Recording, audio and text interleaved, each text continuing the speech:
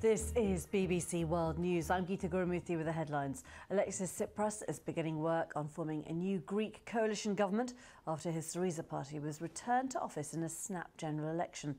He said the victory gave him a new mandate to lead Greece to economic recovery. European Union governments are beginning a week of intense diplomacy to try to agree a unified response to the arrival of tens of thousands of migrants. Foreign ministers from Hungary, Poland, Slovakia and the Czech Republic are expected to repeat their opposition to Germany's call for quotas. Pope Francis has met the former Cuban leader Fidel Castro at his home in Havana. A Vatican spokesman said the two men had discussed world affairs and religion. Fidel Castro was brought up as a Roman Catholic but became an atheist. Apple says it's taking steps to remove a malicious software program that's been found in a number of popular applications used by owners of iPhones and iPads in China. Those are the headlines here on BBC World News.